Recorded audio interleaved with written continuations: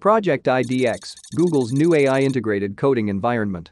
Anyone privy to Google developments would be aware of Project IDX. But what's the deal with this new initiative from the search giant?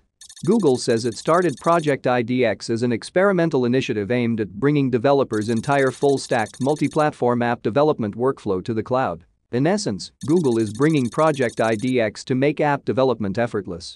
Project IDX starts with a web-based workspace that'll feel familiar for coding but fresh. And we're just at the beginning of this journey. We'd love your input as we work to make application development better. Read the description of the project on its official website.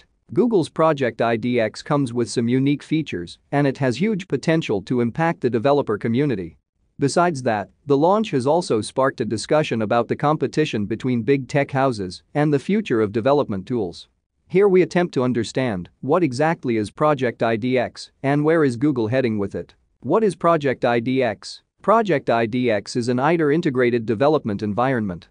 This can be thought of as a super IDE, which is an AI-backed browser-based development experience on Google Cloud powered by Codey, an AI coding bot that uses natural language processing (NLP) to write code based on user input. Codey is trained on code and built on PaLM2, Google's large language model. To make it simpler, Project IDX is Google's new tool for developers, similar to a digital workshop where they can create apps and software with ease. It is a digital toolbox that operates online, and developers can access it from anywhere, be it from their desktop at home or even on the go. Project IDX is integrating AI, which is powering its features such as assistive chatbot, code completion, contextual code actions, etc. The initiative, although a web-based implementation of a developer environment, will also support some of the popular frameworks such as Flutter, Next.js, Angular, and more.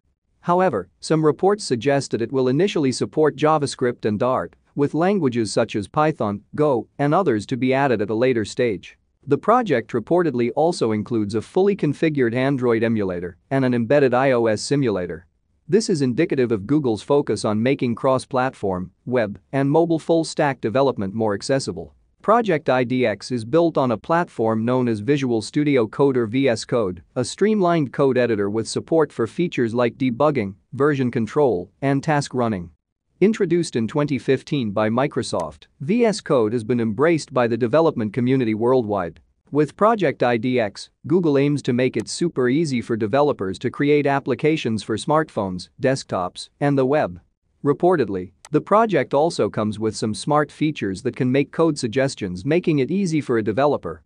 Besides, Project IDX is designed to work seamlessly with other services offered by Google.